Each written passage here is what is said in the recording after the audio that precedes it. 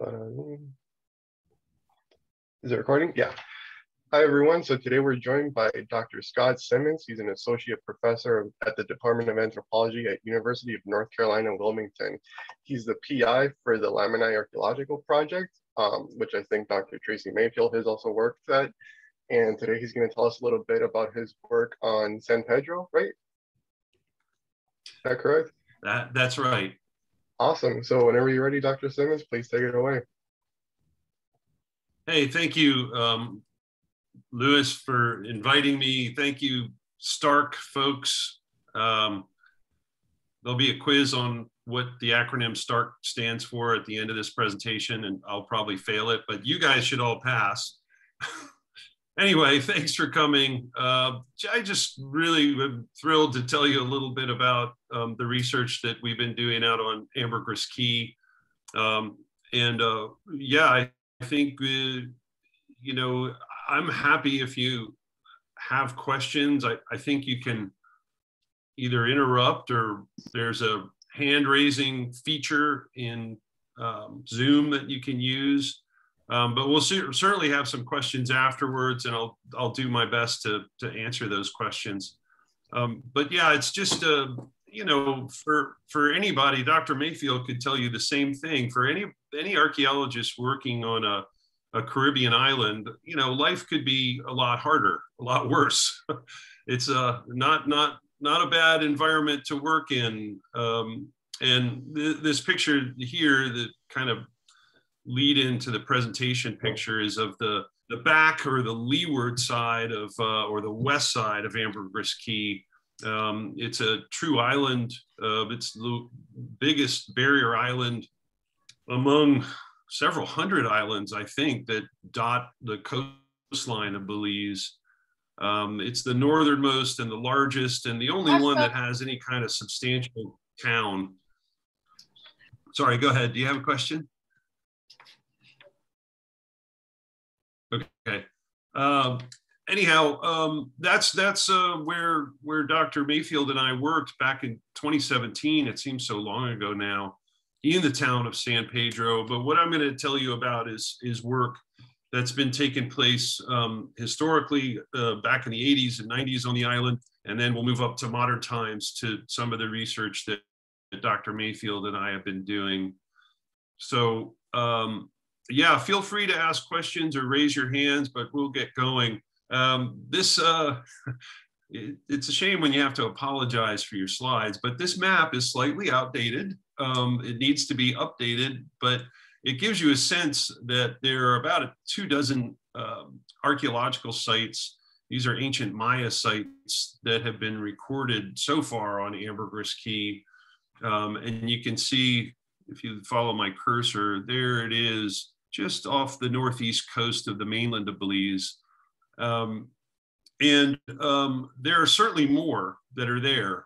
One of the things that, one of the kind of irons I have in the fire is to get some LiDAR work done.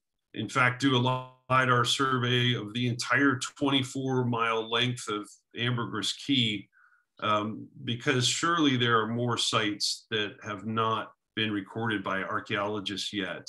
In fact, I'll show you some pictures of a small one that I was taken to that is about right in here, but has not made it onto the map yet. But anyway, you get a sense that it's a long, kind of skinny island, trends basically kind of northeast to southwest. There are a series of ancient settlements both on the windward side and on the leeward side. And this is the sort of interior part of the island that we're really curious about for that LiDAR work, because we know that there must have been more settlements in this part. The island is maybe about a mile wide at its greatest extent here. And there had to have been not just settlements, but probably, I think, what the Maya called sock bays or raised causeways, elevated roadways to connect these interior settlements one to another. But so far, our work has been in San Pedro Town, which is here. I've worked on at the site of Marco Gonzalez, which is at the southern tip of the island. And Marco had quite a relationship, it looks like, with the site of Lamanai during pre-Columbian times, where Dr. Mayfield and I have both worked in the past. And so we could talk about that too. But the first work was done in the 1980s by an archaeologist who's at UT Tyler. His name's Tom Guderjohn, and I'm actually working with him on this LiDAR project. And Tom and his team identified most of the sites that have been recorded so far on the island, including San Juan, which is out on this little peninsula here. This is actually one of Tom's photos. Chakbalam is a larger site. None of these sites are particularly big, you know, in terms of aerial extent or their footprint. And they certainly don't have any of the big towering temple pyramids, palaces, ball courts, the kinds of things that classic period Maya settlements on the mainland had. But their big focus was trade and exchange. And so the sites didn't need to be terribly imposing or, you know, visually impressive. But the Maya on this island were funneling probably millions of items every year around the coast and into the mainland by way of these inland river systems. So they made their mark on the Maya world in different ways. One of the things that Guderjohn recorded was the Bacalar Chico Canal. It had already been recorded. This is what sort of divides the northern tip of Ambergris Caye from the Mexican mainland. And here I've labeled Mexico on this side of the little waterway and Belize on this side. It's all mangrove.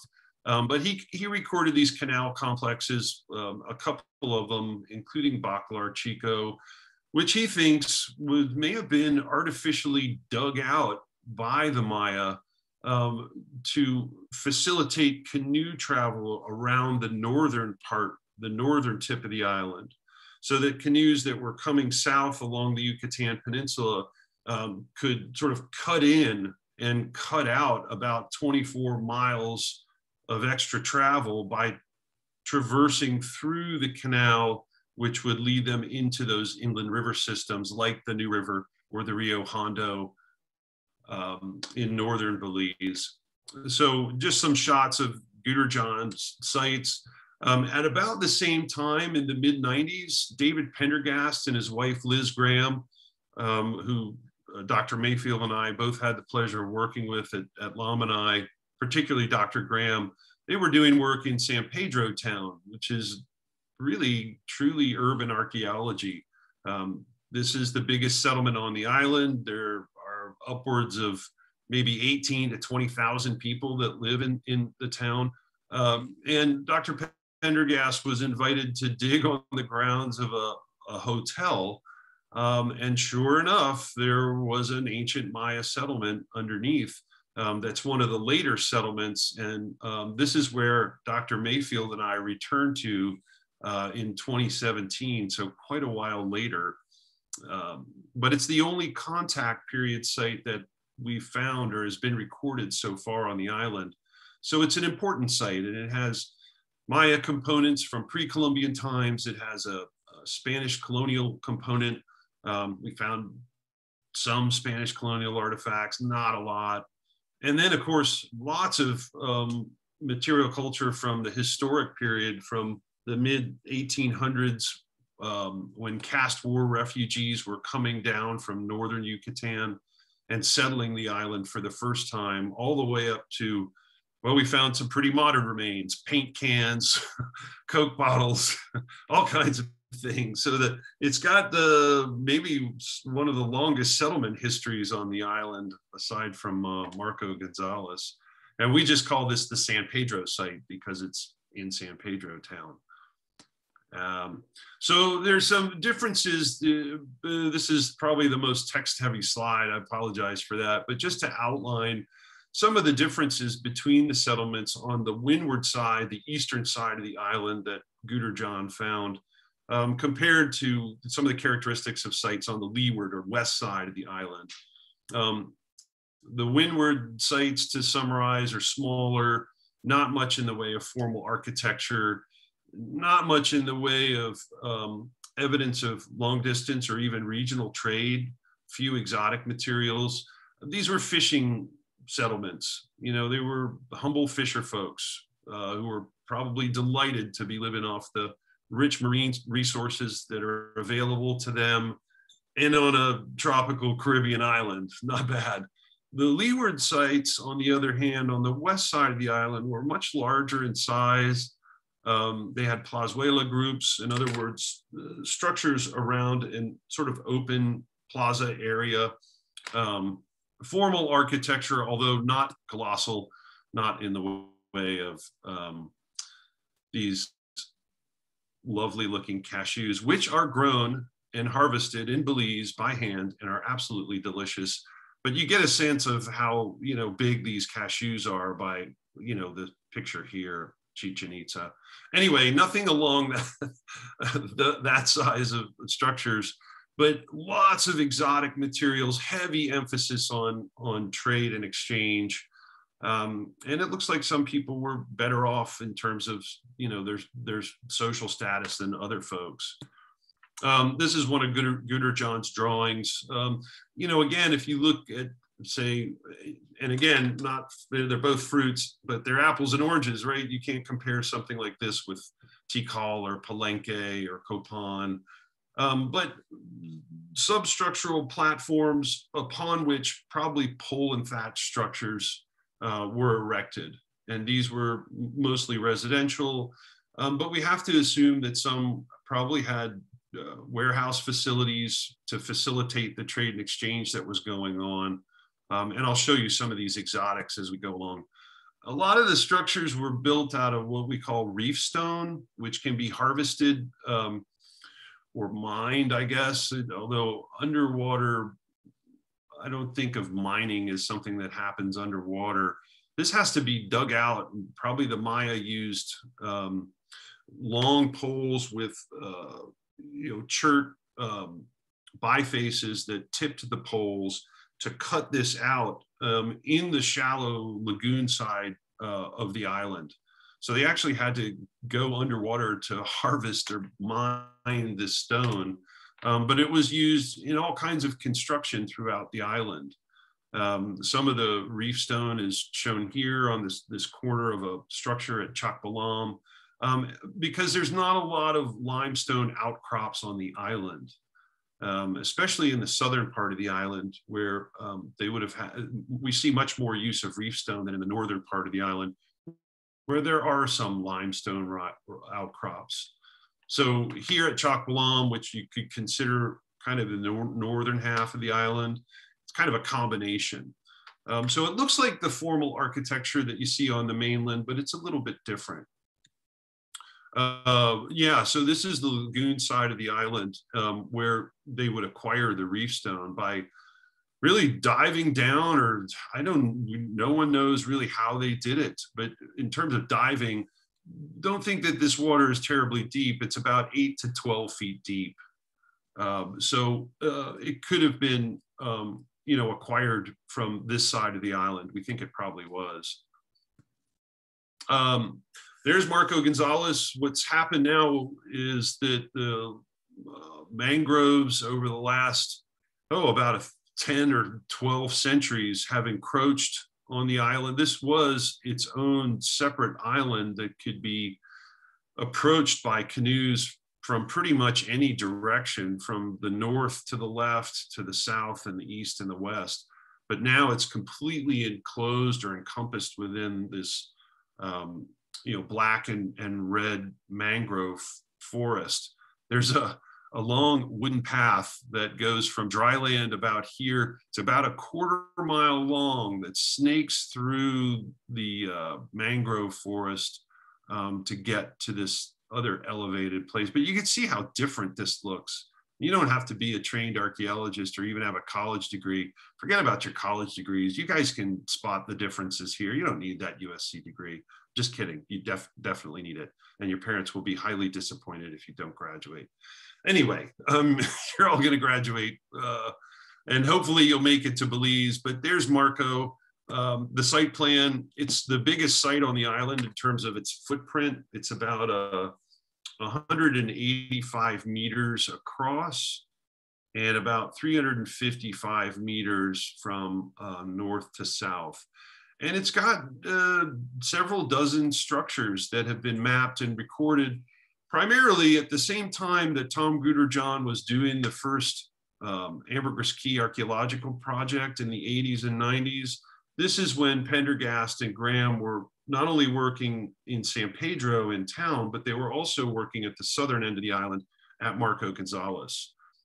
We've actually excavated some of these larger structures, 12 and 14, and found some really cool stuff, burials, all kinds of exotic materials from all over Mesoamerica, beautiful polychromes that I'll show you. But there is, you know, this is one of those leeward side sites. So there is a big sort of plaza here. There are smaller little plazuelas here in some of these groups that you can see. These are probably household groups, right? And the people in those households probably were, for the most part, pretty heavily engaged in not just, you know, fishing, or a fancy way of saying that by anthropologists would be marine resource exploitation. But they were also traders and merchants. We'll take a look at some of this. This is our field school. This is back in 2010, and there's Liz Graham hurriedly walking away. She does a lot of hurried walking when she's in a field. Some of the things that Dr. Mayfield will be familiar with, the ubiquitous sherd trays. You know, we're excavating and exposing architecture here. This happens to be structure 14, but boy, what fun to be a student and to learn field and basic lab methods by working on an island like this. I was always envious of my students, because I never got to take a field school. So I'm kind of making up for it by teaching a lot of field schools, or at least trying to. Some of the stair risers, again, some of these structures probably were the domiciles of fairly high, middle to high class or high ranking individuals in society. Even these small structures that appear pretty modest would have taken a fair amount of effort. Again, if you think that the reef stone has to be acquired from the lagoon side of the island, then it's moving the building material, then it's erecting it, then it's erecting the superstructure on top, which again, we think are pole and thatch structures. A fair amount of labor for, you know, fisher folks and merchants. But this is what the architecture on an island looks like, at least in Belize. The polychromes are absolutely fabulous. And we've seen some trends in terms of the material assemblages of artifacts, in that it appears in early classic times, the focus was pretty heavy on trade. We've got the polychromes that are coming from the Central Petén in Guatemala, like these beautiful Zacol ones, which are very common throughout the lowland area, the Maya lowlands. This one has some mend holes in it here, which are pretty cool. And then, so, you know, different levels of trade. There's long distance trade that's indicated by obsidian or volcanic glass that we find at these sites, including Marco Gonzalez.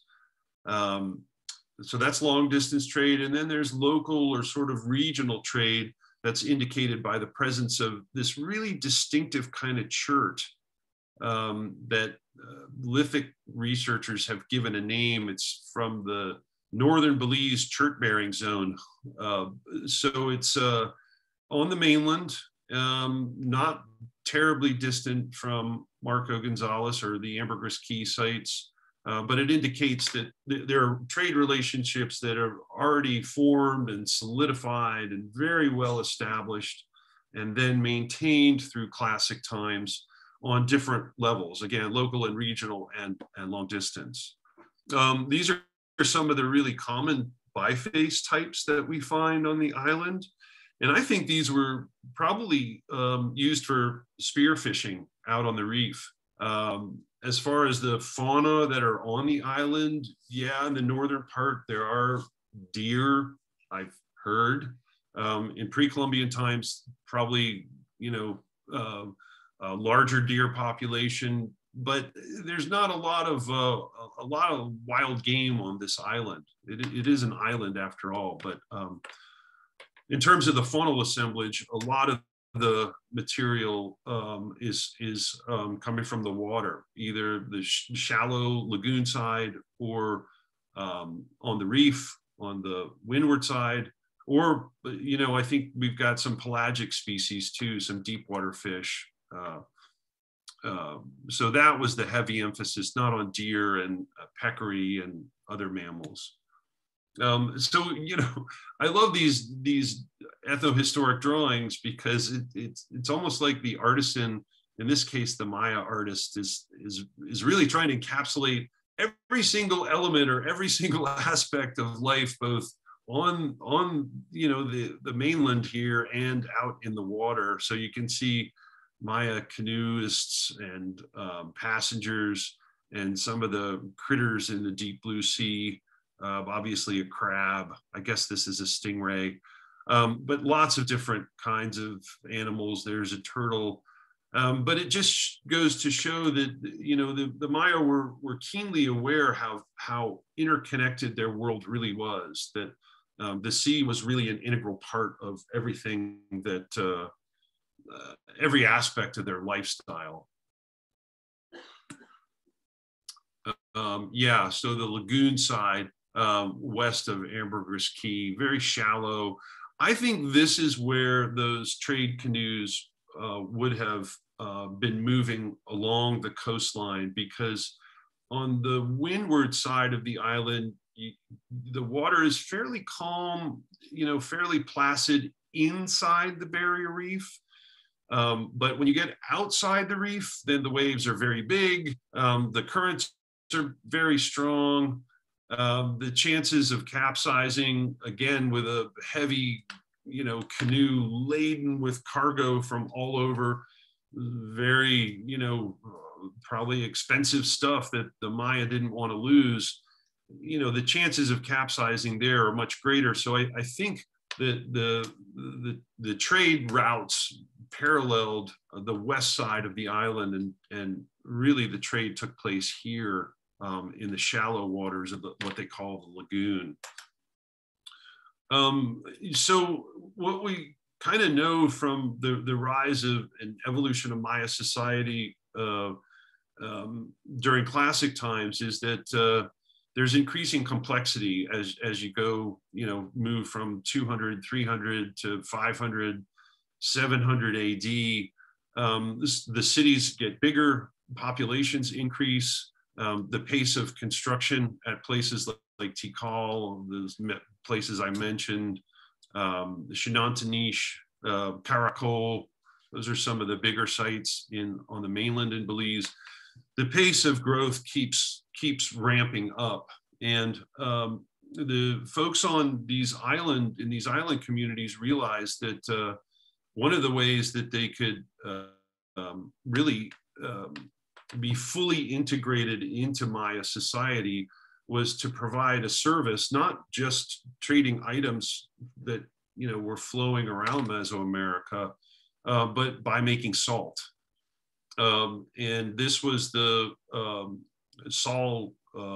It's a solar evaporation process in northern Yucatan, where there are big salt pans in shallow water. But along the coast of Belize, it's the sol cosita method. So they were actually taking seawater into and putting it in these small ceramic containers that Liz Graham has called, the type name is Coconut Walk. I had to move the screen so I could remember. The Coconut Walk Unslipped is the type name for a small vessel. Probably if you cupped both hands and held them together, that's probably about how big these pots were. And you simply put these pots with seawater in them over the fire, and the heat from the fire drives off all the moisture, it evaporates, and what you're left with is crystal salt. And so we find lots of, I mean, tens of thousands of fragments of coconut walk at a variety of sites on the island, both big sites like Marco Gonzalez and really small sites as well.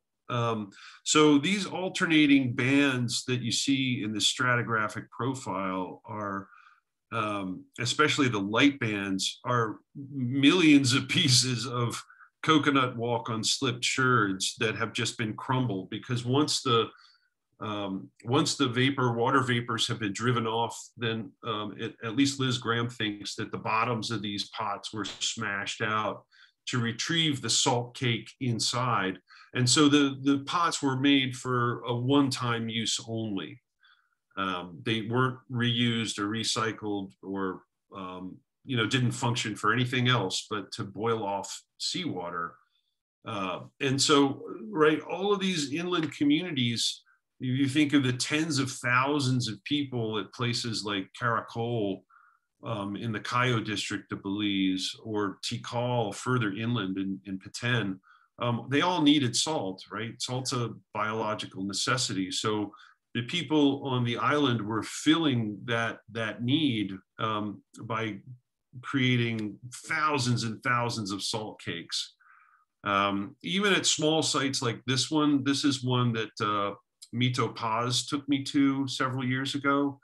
I called it the Tabha site, which just means salt water. But you could tell that looters had been here because all these pot rims are here. This is a big back dirt pile that this gentleman's standing on. And of course, the people on the island were consuming, probably dozens and dozens of conchs every month. And so we find the shells in the thousands at these sites on the island. So, right, these are just some of the sites on the island where we found evidence of salt production really at a pretty high level. But on the mainland, on the coast, the East Coast, lots of salt production was going on there too. So it wasn't just the island communities that were provisioning the inland communities. It was a little combination of island and coastal sites. And that's what it looks like in stratigraphic profile. I mean, that's a lot of coconut unslipped, coconut walk unslipped sherds there. These were the throwaway items of the day. They got the job done and then were discarded. They're very thin, so that makes sense, right? The thicker the pot, the more delay in heat transfer, right? You want the heat transferred very quickly to the contents inside, which is salt water, so that it speeds up the evaporation process. Yeah, but a lot of the materials were a little fancier, let's say, than the coconut walk unslipped. And by the time that, especially in terminal classic and post-classic times, because of the Maya collapse, the famous collapse, right? Or the transformation, as some people say, or the reorientation of Maya society. We're trying to get away from this word collapse. Once the inland sites and the demand for salt kind of declines, then the emphasis switches back. The focus is on trade again. And so you see, whoops, I didn't mean to do that. Sorry about that. So you see these trade items like the plumbates, which come from the Pacific coast of Guatemala. Those start showing up on these island sites. And lo and behold, they start showing up in northern Yucatan and in other places like northern Belize as well. Here's some more evidence of connections between these different communities. In the north, these Silo fine orange pedestal-based vases they're really lovely, really well made. They're found in abundance at places in northern Yucatan, including Chichen Itza. But these kind of lightly slipped tripod vessels, like this Thibaut red pedestal vessel.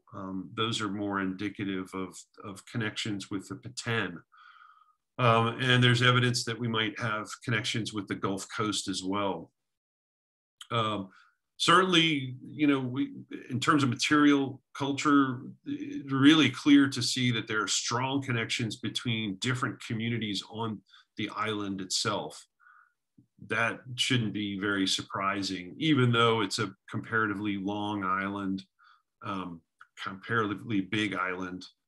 We know that the people there were interacting with one another. You know, if you look at these two vessels, they are almost identical, but they're found in two communities, Marco at the southern tip, and then San Juan up toward the north. Those communities are probably about 17 or 18 miles apart from one another. It's not a great distance, but I think they could have even been made by the same potter or the same artisan. It's possible anyway. And then the long distance connections, the strongest indicator of that is the obsidian. The gray black obsidian here comes from a variety of sources.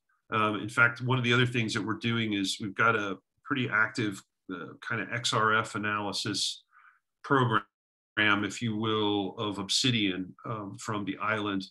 We've already analyzed 200 pieces, and we've got, the first analysis was of 110 pieces. The second batch is of 200 pieces.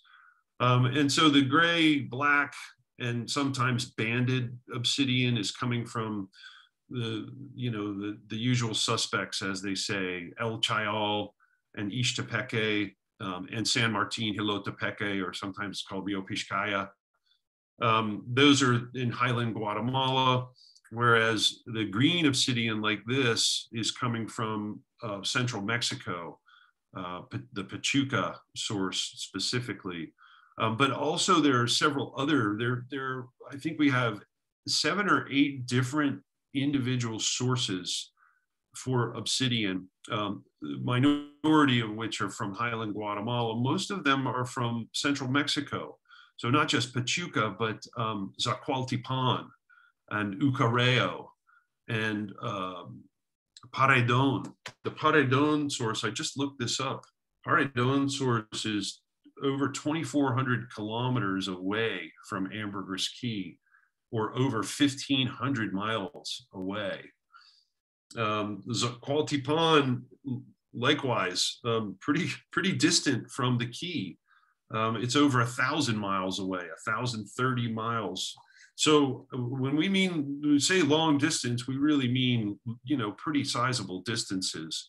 And all of this is being facilitated by a sort of circumpeninsular canoe trade. So this material is moving along the water.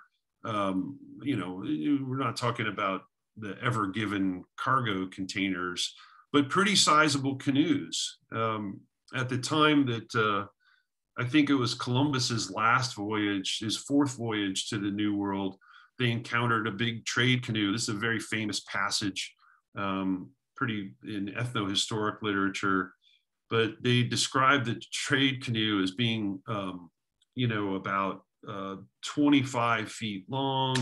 It had a cabin amidships. Several dozen people were on this canoe. So this isn't a canoe that, you know, you know, pair up with somebody and that kind of canoe. It was full of objects that came from all parts of Mesoamerica. So we've got good ethnohistoric evidence as well as archaeological evidence for long distance trade. Yeah, I forgot about the La Esperanza source. Oh, it was 111 samples. Sorry, this is the XRF plot, which just shows the relative percentages of rubidium and strontium. Those are 2 of the trace elements that we look for to try and characterize these sources, try and identify the sources of the obsidian. So I'm working with Jeff Ferguson at Murr in Missouri. He's helping me out with this interesting computer program to identify these sources. San Pedro Town, just to kind of keep going here. Yeah, so construction was happening at the hotel that the Graham and Pendergast had worked at in the mid 90s. I actually worked at this site for 2 weeks in the mid 90s.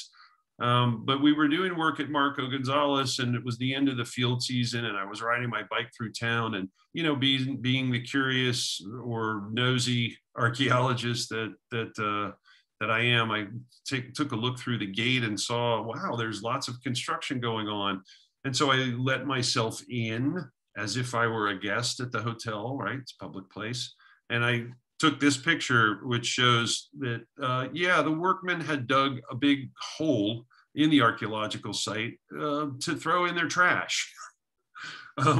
So I, looked in the back dirt pile, as any good archaeologist would, and found, guess what, Maya artifacts, including this little part of a slab foot, sag bottom vessel, ceramic vessel, probably early post-classic. And I took this and a couple of other objects I'd found. I think I found an obsidian blade and maybe a piece of chert. And I went and showed the woman, Maria Parham, whose family owns the property, and she manages the hotel. And I said, hey, Maria, I'm Scott Simmons. Nice to meet you. And I said, do you know you guys are disturbing an archaeological site? And she said, oh, no, I had heard that they'd done work here a long time ago, but we weren't really sure where the site was. And I said, well, it's right here. It's under your hotel. And so we, formed a nice relationship, got to know each other, and actually was able to sort of weasel our way in to do a field school here because they were going to do more construction at the hotel, all kinds of permaculture where they were planting trees and digging up parts of the site for irrigation purposes. They were even talking about a swimming pool at one point, which would have had, big impacts on the archaeological site. So that's how we got there. And this is a picture, a great picture that somebody took of me literally pulling my hair out back in 1993. And yeah, it's a very rich site because it has all three of Belize's major time periods encapsulated in one site: the pre-Columbian, Spanish colonial, and then later historical Belizean period.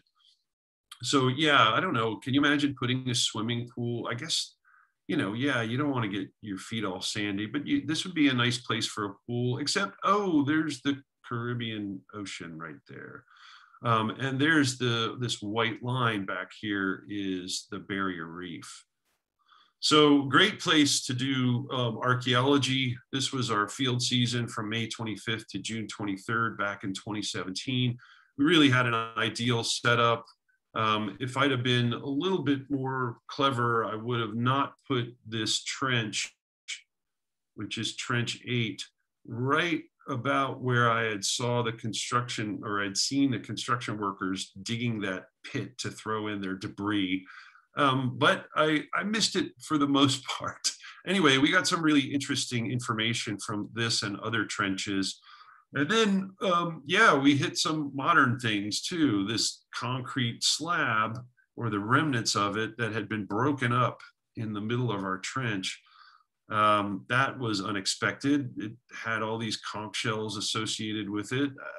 Not sure what those were for. Could have been just a convenient place to dispose of something that people didn't want anymore.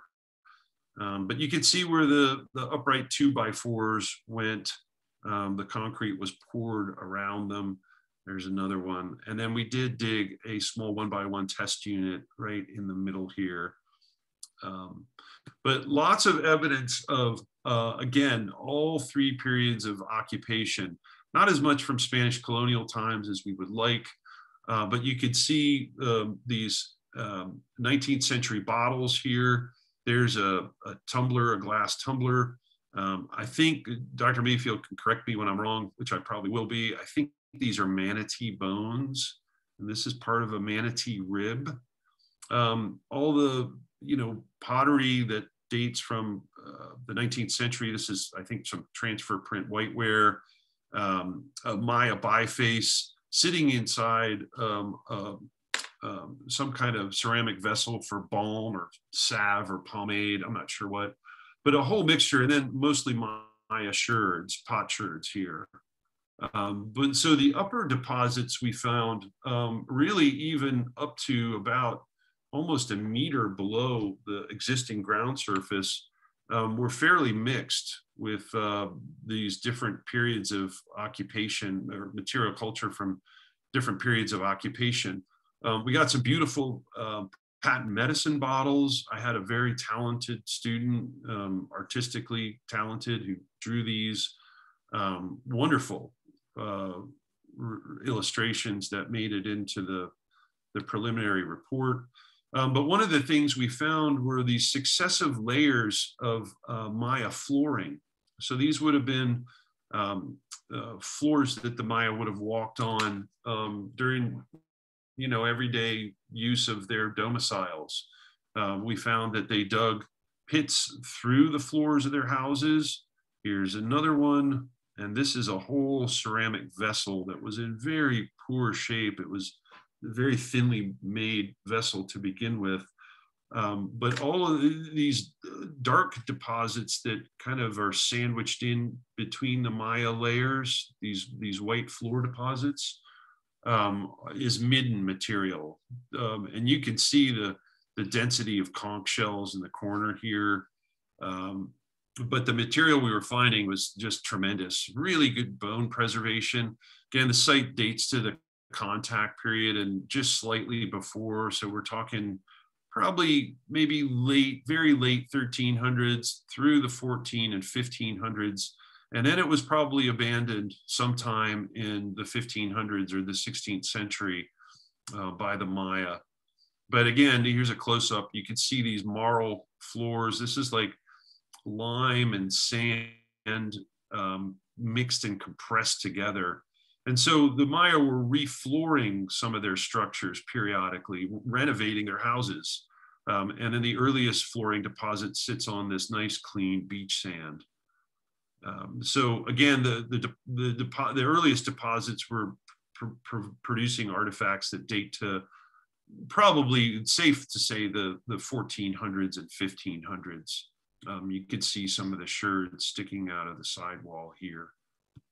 Dr. Simmons, someone has their hand up. Yeah, Joyce, go ahead. Oh. Hi. I just wanted to clarify, when you said the upper level, right, like a meter below, you said it was a mix of time periods. Why was it a mix, and what time periods were the mix of? Yeah, great question, Joyce. As you look at this picture from Lamanai. So yeah, they were probably mixed because this area of town, probably most areas of town, have been pretty heavily used and therefore disturbed by Belizeans who are constructing their own homes. There's all kinds of utility lines, pipes. So I think a lot of that is disturbance that's probably happened, most of it in the last 40 or 50 or 60 years. And, but I don't know exactly the whole process of how and why that parcel was disturbed in the way it was, because I don't have a good land use history of the Parham property there. That's something that I kind of need to get into, and I could probably use some help on. What was built there, and how old is the building? What's the land use history before the building was built, and so forth. But so there's artifacts. The Maya artifacts are probably from the 14 and 1500s. Then the earliest historic artifacts are probably what, mid 19th century, Dr. Mayfield, or early to mid 19th century? Yeah, early to mid 19th century, yeah. And then the last time period is kind of, you can lump it all into modern. So, from the 1950s onwards. But yeah, that's a good question, Joyce, because we're not sure of how it is that all of these time periods got the artifacts from these time periods got mixed up and thrown together. we did find in one trench a rather large trash pit. And I know it was a trash pit because there were Bellican bottles. Bellican's the national beer of Belize. There were Coke bottles. There were paint cans, all kinds of rusted metal. So there was modern stuff that had intruded into the earlier deposits. And I suspect that's the case with other areas around the site too. I just wanted to throw this one slide in to contrast how these houses look. On the island, they were pole and thatch superstructures with simple packed marl floors. On the mainland, at places like Lamanai, you can see that this house structure has been outlined in stones. There's the eastern edge. This is floor ballast that has not been excavated yet. In other words, material that the Maya brought in, dirt, midden, rocks to build up the floor surface of the house. And then the Maya, would bury their dead under the floors of the houses. You could see that this is a partial little crypt here. That's even a half of a broken metate right there. There's the break line. And then there's part of their marl floor here with my little north arrow scale and a burial right there. So they look a little bit different, but I think that's more owing to their geography, to put it simply. And then we have some beautiful late post-classic material. This is, again, the stuff that dates to the 14 and 1500s, the later stuff, incised potsherds that are pretty commonly found on the mainland. The ceramicists call this palmul incised. I wouldn't have known that before I talked to my colleague, Dr. Jim Amers. He told me about that. And there he is, the sly guy that he is. He's actually one of the top ceramicists working in not just Mesoamerica, but Belize for sure. So if there's any misidentifications, then it's not my fault. These are vessels, I'll go back, that probably were used as incensarios, or incense burners. We found a couple of those, which speaks to the idea that, household ritual, domestic level ritual was going on. These are some other incensario sherds that we found. So it wasn't just, trade items that were, pretty beautiful polychromes or incised vessels later on that were used for food storage and food serving. There were also vessels indicative of a domestic ritual. I don't know what this is. I mean, it's a small jar, obviously. And again, the student who was so good at illustrating did a great job of this. I think my hunch is the idea I want to go with is that this is a pot that was made by a child or somebody young who was just learning about making pottery. Maybe this was, an apprentice to a potter. I'm not sure, but these mini jars, or it could have had a specific function to hold a very small amount of something. But I think I want to think it's kind of a practice jar. These effigy feet, again, great illustrations. I wonder if this could be an image of Ekchua, the merchant god. The reason I say that is because this deity in the Maya world has a very pronounced nose. Other than that, it just could be a coincidence.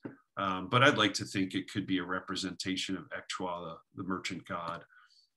Some of the lithic assemblage, again, I think a lot of these were used for reef fishing. We did find one small side notch projectile point. This is, you can see from the scale, pretty small. It's maybe about 3 centimeters in length. That would have been used for small game, maybe even birds, not sure. But most of this material is coming from Kolha, which is on the mainland. people have called it the lithic superstore of Belize.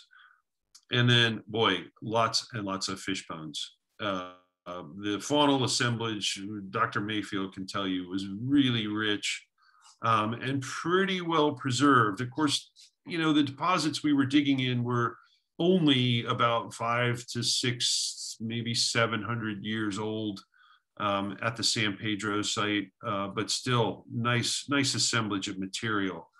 And there she is at work, hard at work, Dr. Mayfield, doing a stupendous, spectacular, really outstanding job of basically running our field lab.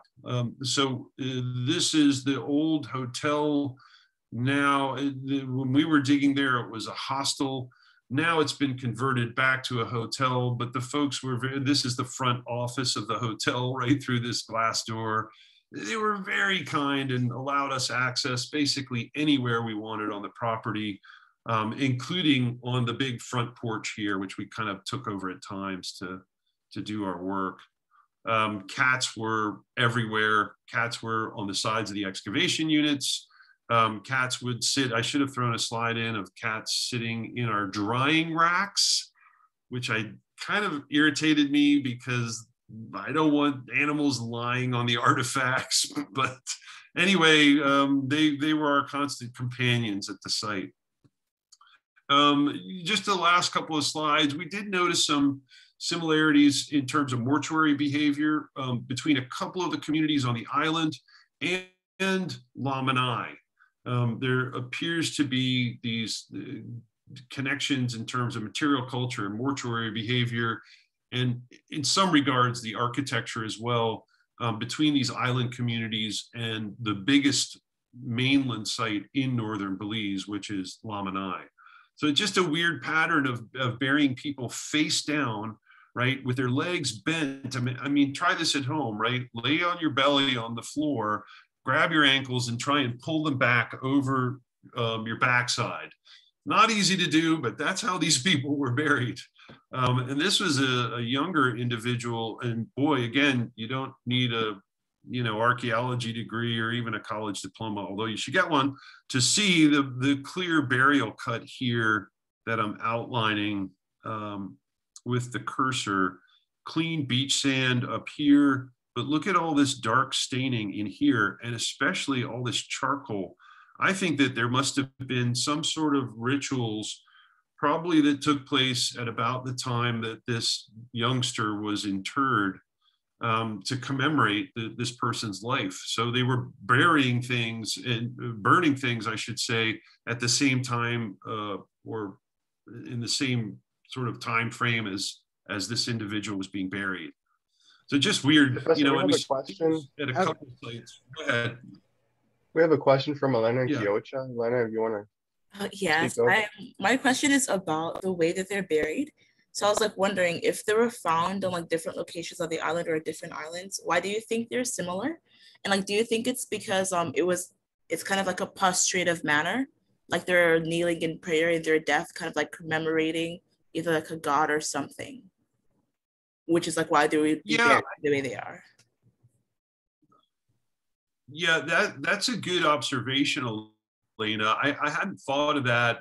My sort of go-to answer that I'm not sure is correct, but there's an analytical method that you can use to determine this, is that these are related people. They're either related through blood or through marriage. These communities are not very far apart on the island. Lamanai is a little farther away, and the burials actually date at Lamanai to several centuries before these burials at the San Pedro site. Something like 97% of the burials at San Pedro site are buried like this.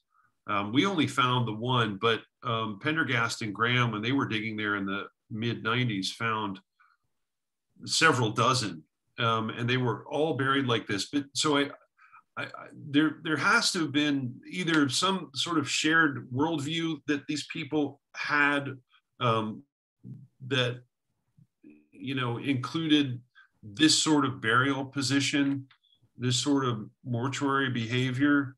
Or it could be, I guess, and it could be as well that there was some kind of either blood or marriage relationship between these people in these communities. Not so much Lamanai, I guess, because again, these are a little earlier in time, several centuries earlier. But it's a really good question, and I don't have the answer. The analytical technique, though, is looking at the isotopic signatures in bone, and from there you can get at least a general idea of where people were coming from. I think they just did this at Teotihuacan, and we're finding that there was a enclave of people that were probably from the central Petén, maybe even Tikal, that were living at Teotihuacan, which is just northeast of Mexico City. So these bone isotopes can maybe provide some clues as to the origins of these people. But if they're all from the island or from these coastal communities, I'm not sure. I'm not sure you can get finer resolution than that. But I've got to look into it. I got you. Thank again, you so much. Yeah, sure.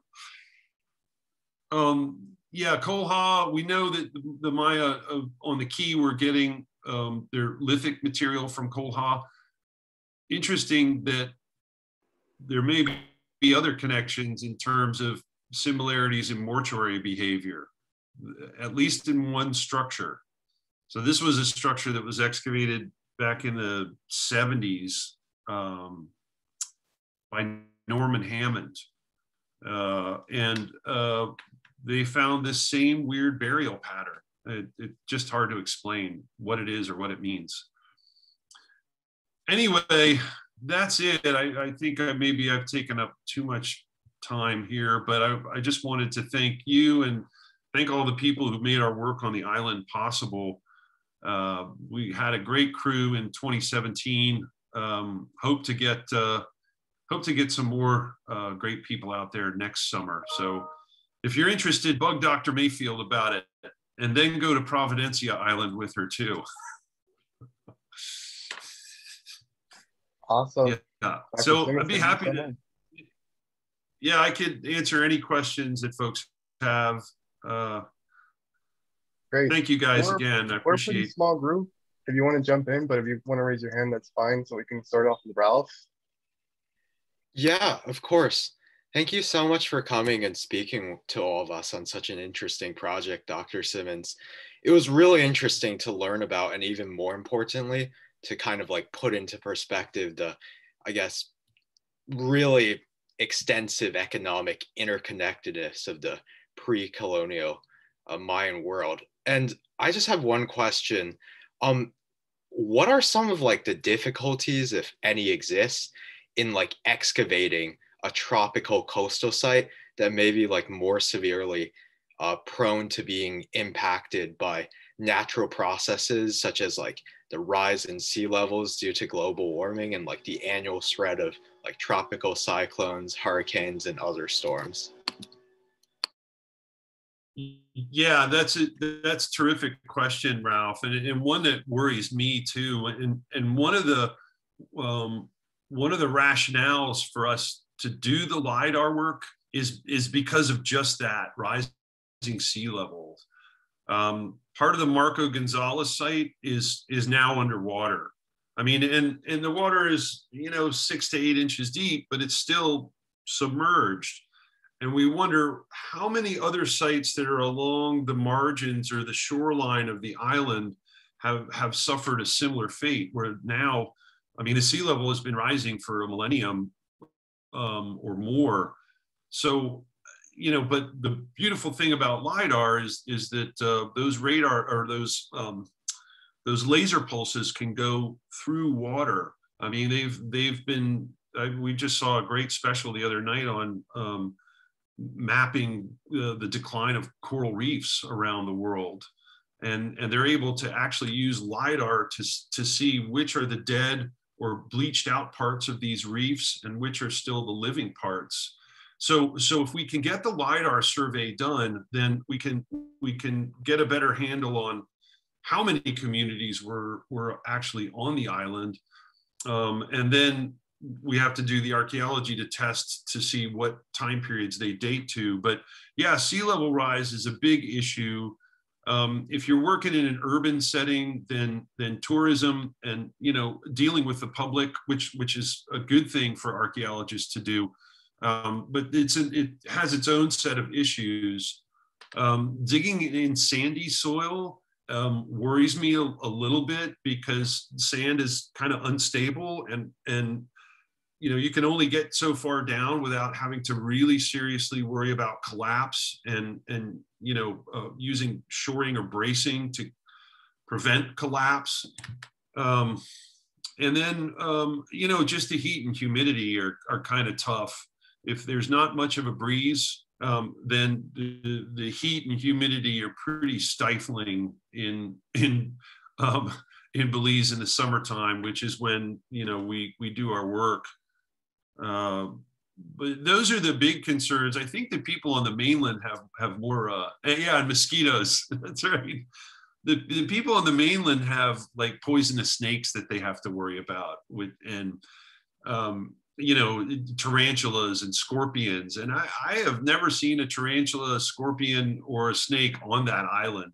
I'll bet they exist, but so far they've left us alone, which is nice. Well, hopefully it stays that way. Thank you. Yeah, me too. Thanks, Ralph. Hey, Trent, or whoever wants to go next, it doesn't matter to me. Yeah, I can go ahead.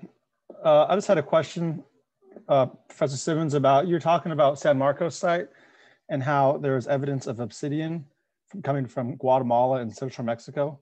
I was curious if there's evidence of that trade occurring at the same time with those two different locations, or if it was more like that San Marcos site was relying on maybe Guatemala at one point in time and then started to rely more heavily on central Mexico.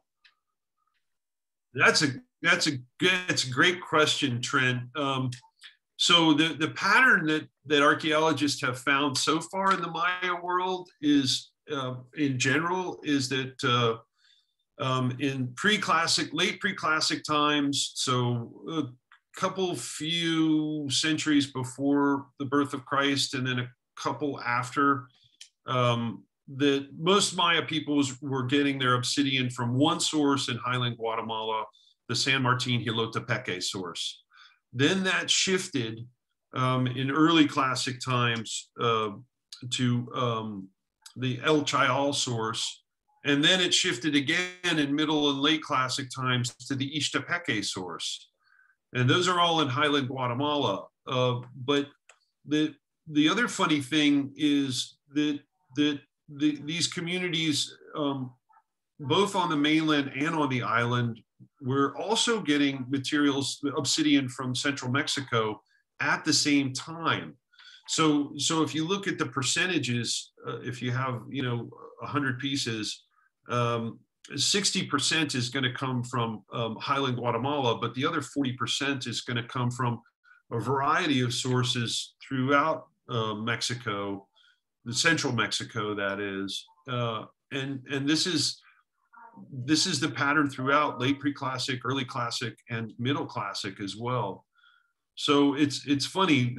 On the one hand, it looks like there was a preference toward certain Guatemalan sources of obsidian, but they were also happy to get obsidian from a wide range of Mexican sources. So it's like, and you know, the funny thing to me is why would they?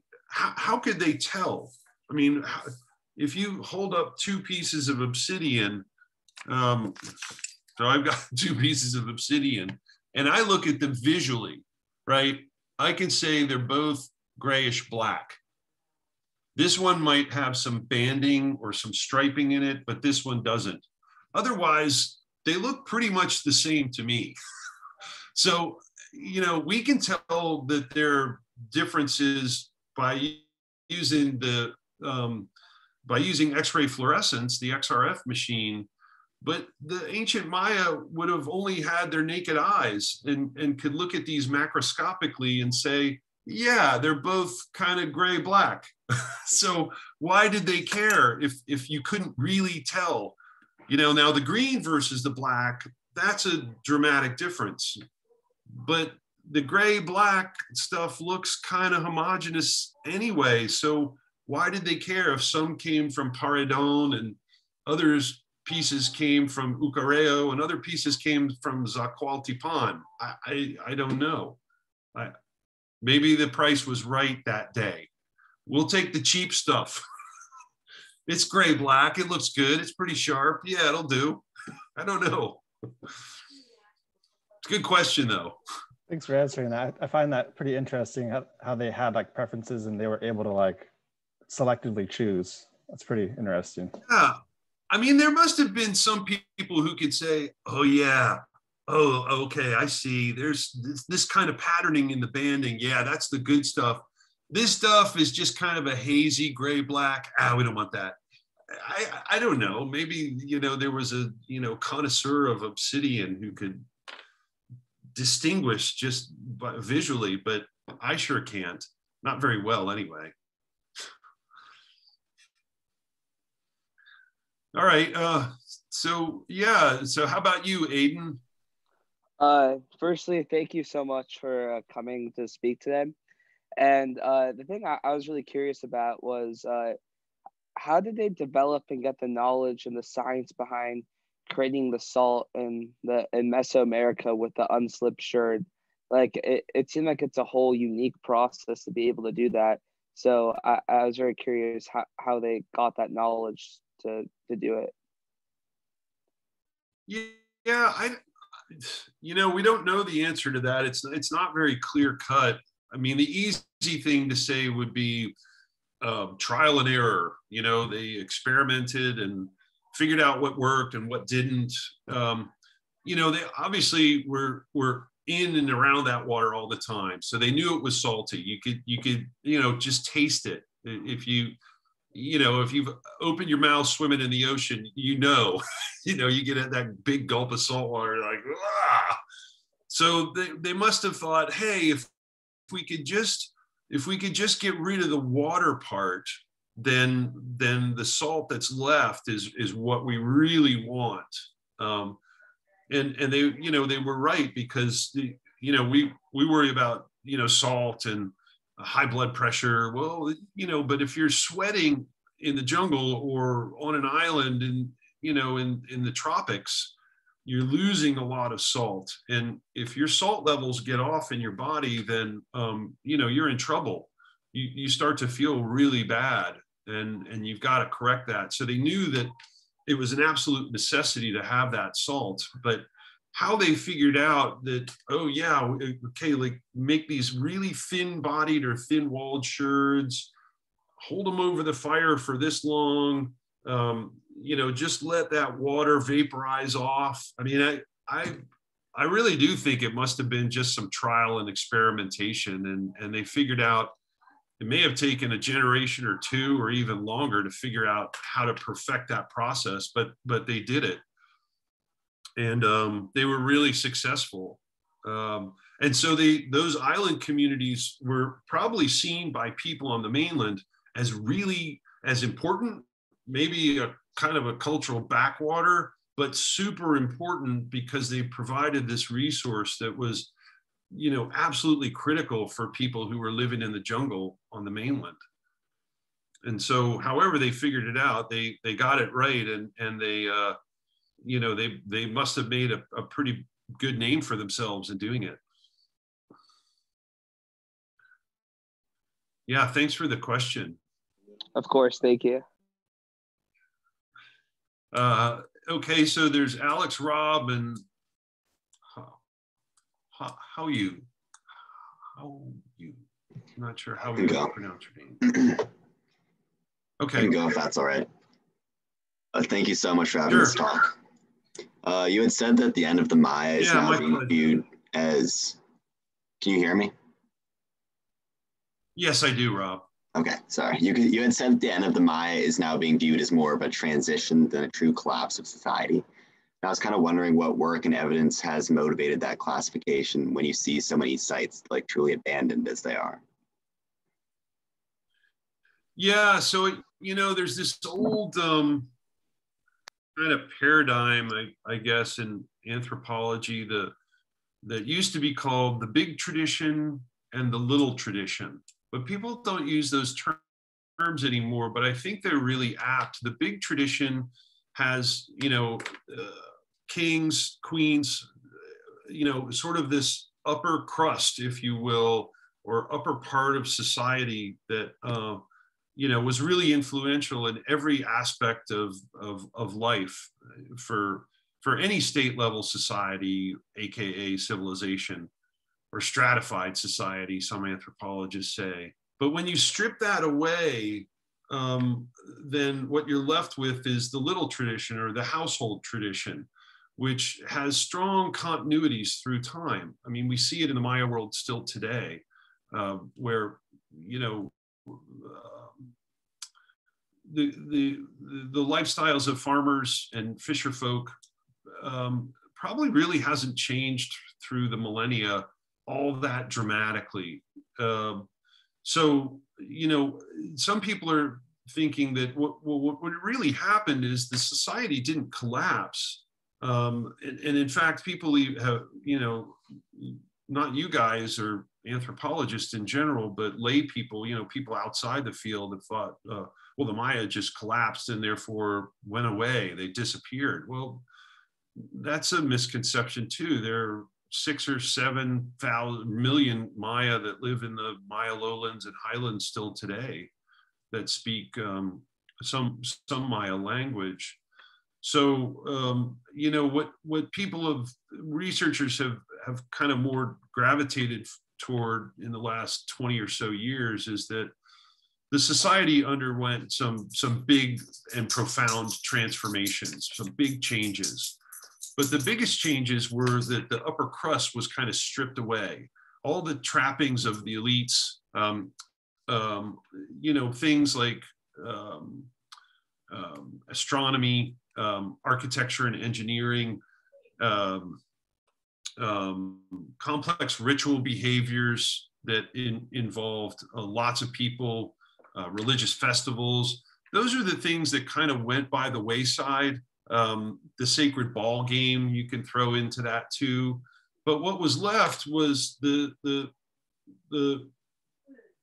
household tradition, which has, again, as I said, largely remained the same over time. There have been some big impacts, obviously Spanish colonialism, the rise of globalism, interconnectedness of all societies. There have been some big changes, the impacts of religious conversion and Catholicism on the Maya.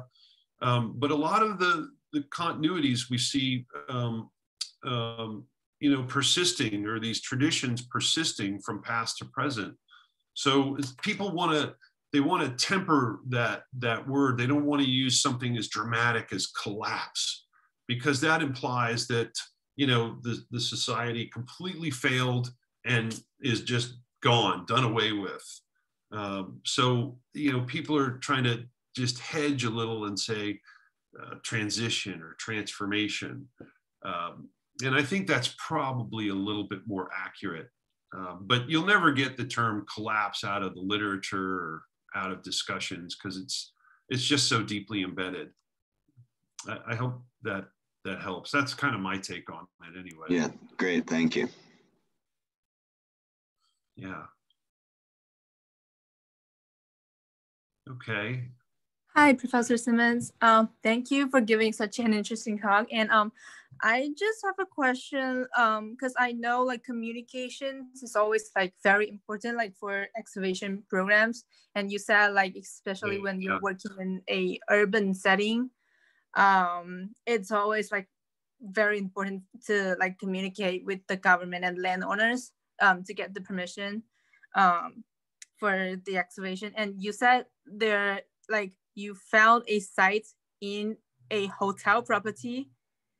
And well, how did you like persuade the hotel owner to like allow you to do the excavation? And have you ever like encountered any problems like in getting the permission from the landowners and the government? Yeah, so the second question first, and I'm knocking on my wooden desk.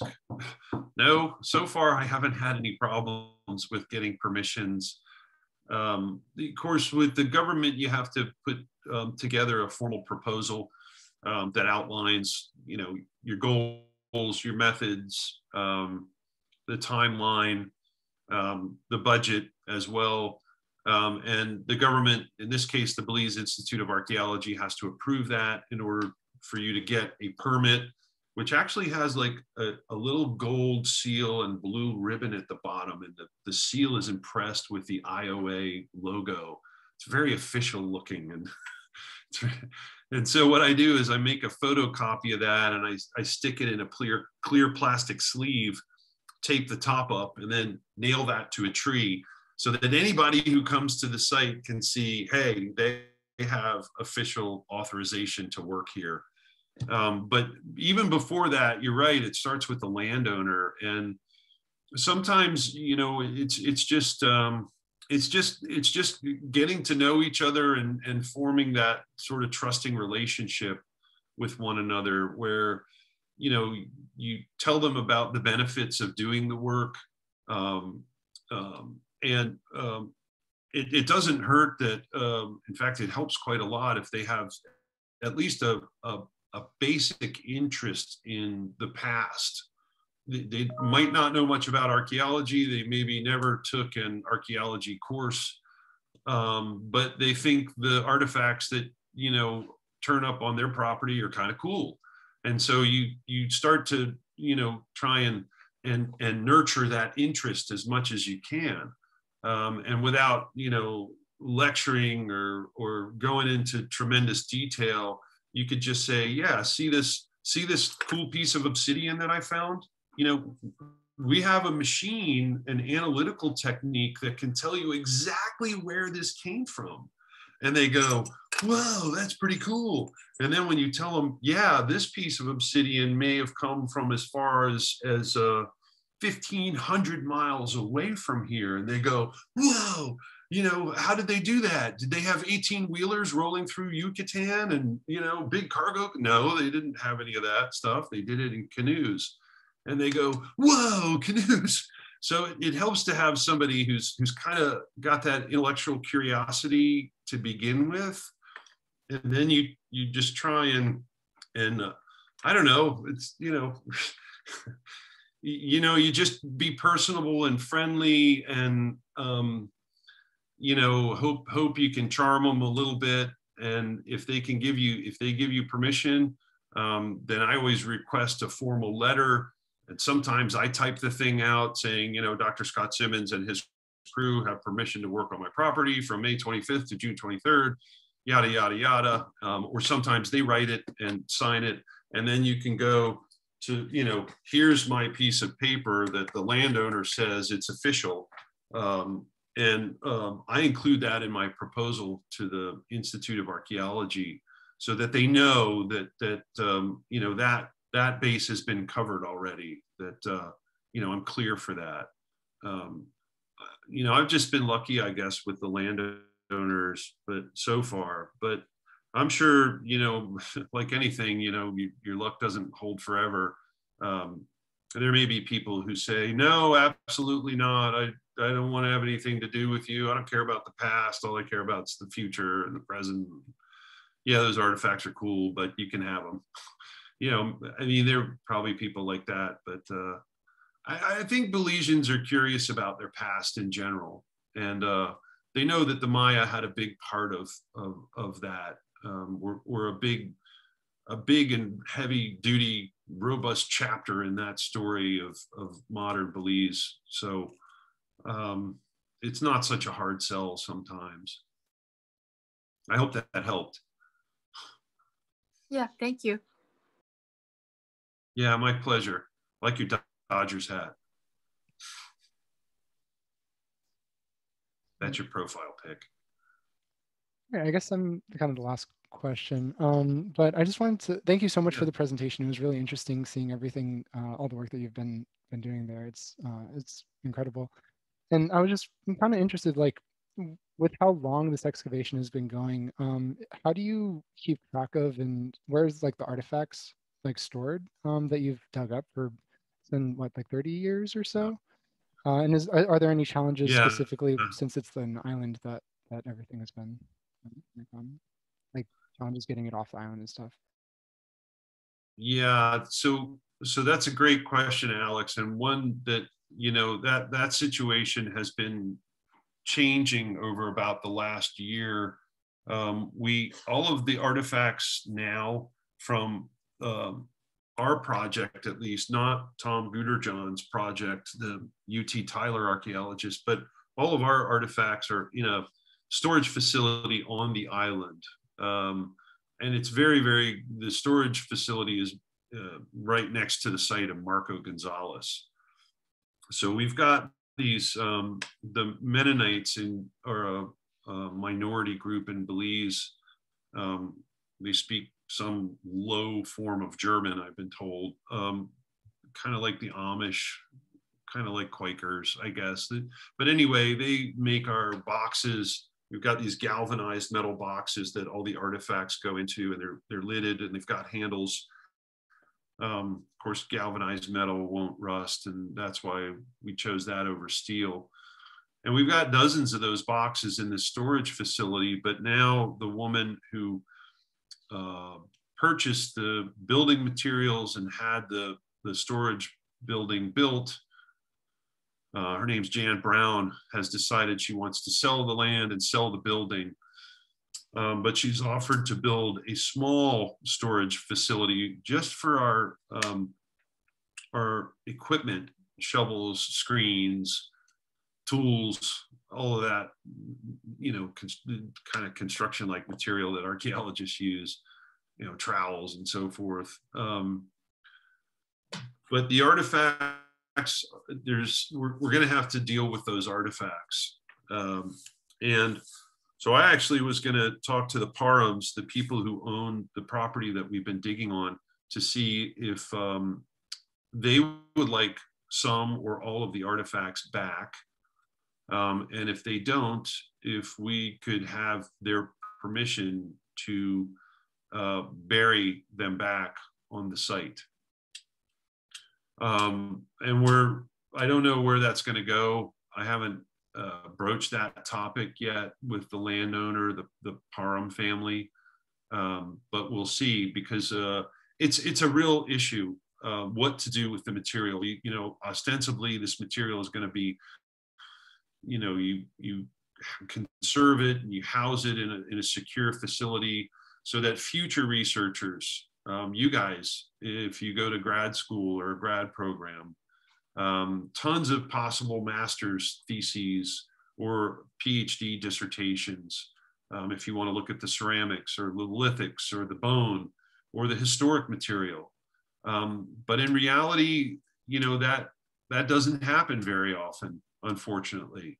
It's not like we have, you know, a whole queue of grad students who are lined up waiting to look at this material that we've excavated from years ago. So, you know, Dr. Graham and I, who are kind of, you know, putting our heads together about these sites and trying to make sense of them, we've got to talk about what our next steps are with these artifacts, because we can house, as I said, the equipment, the tools that we need to do the field work, but the artifacts are another story. So I don't know what's going to happen with them, honestly. And it's, you know, you have a sort of professional responsibility to deal with these things in an ethical way. So I'm looking at our options right now, trying to figure out what's going to happen next, because the person who owns the bodega really wants to get rid of it and be done with it, sell it off. Depending on who she sells it to, we might be able to, as they say, kick the can down the road a little farther If the person that she sells it to is okay with us still housing some or all the artifacts there, then great. But my suspicion is if they buy that building, they're going to want to put what they want to put in that building. Thank you, Elena. So I don't know. Good question. Okay. I was just reading Elena's note there. Do we have time for one more question? I think Sam has a question. Hi, yeah, I just have Sure, a question, just like a general question to sort of end off. Thank you so much for coming and speaking with us, honestly. But I was just wondering in general, throughout the length of your project, if there was anything that you expected to find and you didn't, or if there was something that you were particularly surprised by finding throughout, just in general. Yeah, I mean, as far as the surprised by finding, I'm amazed at the